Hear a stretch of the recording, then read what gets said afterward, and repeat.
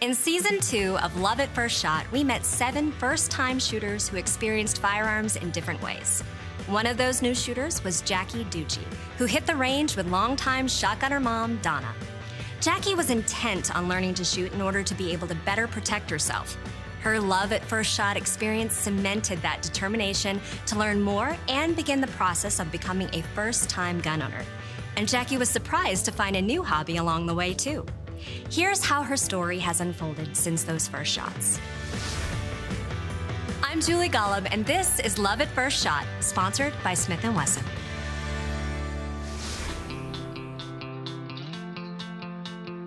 I wanted to pursue this from day one because of the personal protection element, #1. But then my mom and I had so much fun together. I thought maybe there could be multiple benefits to going through this whole thing, and I was just excited to keep going. To start the permit process from start to finish definitely took longer than I expected. The very first thing you have to do is go take a class. You get your certificate, then you have to take it to the police department with a whole bunch of other paperwork, like a birth certificate, reference letters, and things like that. You pay a few fees, they interview you, they also do fingerprints too. And then you just wait, and for me it took a couple of months from the time that I finished my part to the time when the state did theirs. Truthfully, it was a much more convoluted process than I thought it was going to be. Actually, buying the gun was relatively simple. We met someone that worked there who was great and gave us some one-on-one attention and walked us through what our options were, and I felt very comfortable with what we picked out. When Jackie came in, she was very natural, she was very laid back. She kind of knew what she wanted.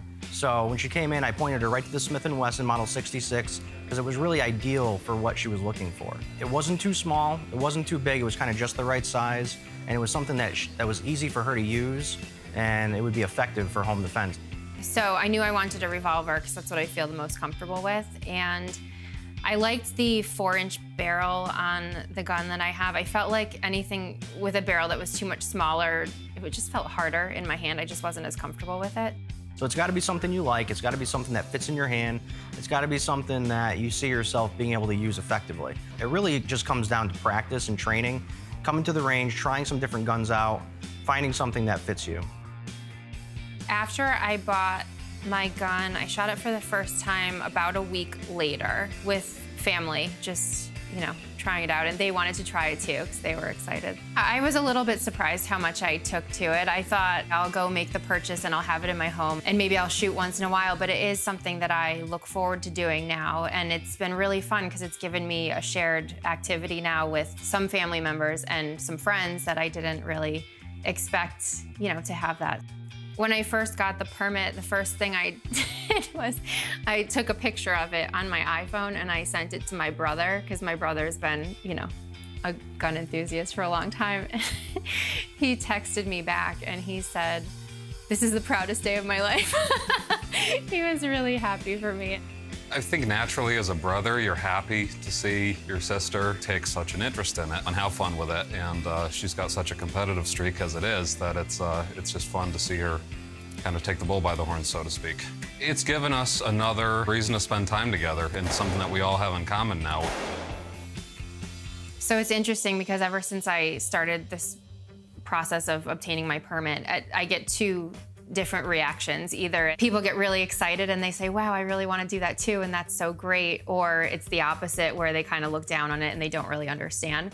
Tabitha, fortunately, fell into the first category, and so she was just really into it.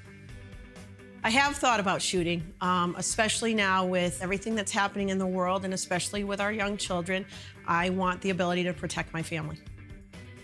Jackie was actually a student of mine over 20 years ago, and now the teacher has become the student and the student has become the teacher. Jackie just sauntered over with her cute little bag and takes out this gun like it's nothing, and was very good at explaining first the safety aspect of it so that I understood that you do need to respect a gun. And then she was just very good about taking it step by step for me. I tend to have a lot of really competitive friends who are all, you know, hard-charging and ambitious people, and like Tabitha's a great example. I like that element of it where we can go and like have a little friendly competition. That's been a bonding experience for us. We are not the type we're going to meet on a Monday morning for coffee. We are the type we're gonna say, let's go shoot for a half hour together. I just think this is our personality. We are very active and we are eager to try new things and excel at new things. It's been fun. I mean, I have been able to pull her in a similar way that my mom did with me. And surprisingly, a lot of my female friends have stepped up, and I didn't expect that. Like, they've heard that Tabitha and I shoot together, and then they'll call and say, well, I want in on that too. Like, when can we go? My advice would be hook up with somebody that you trust, that you have a good relationship with, who knows what they're doing and what they are talking about, because that helps not only you feel more relaxed about the whole process, but you'll actually get really good input and wind up making better decisions. I feel like had I not had the support from friends and family, I wouldn't have known what I was doing at all. I will say, having that firearm in my home, it's just given me a real sense of peace and calm, and it's really been wonderful. So I'm glad I did it.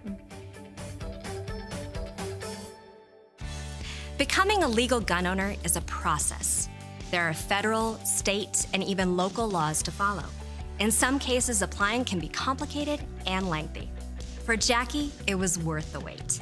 It all started with that first trigger pull on a revolver, and now Jackie has joined millions who not only choose to own a gun for protection, but enjoy the positive side effects of fun on the range through sharing shooting with friends and loved ones. Are you a first-time gun owner? Share your experience with us on social media with the hashtag #LoveAtFirstShot.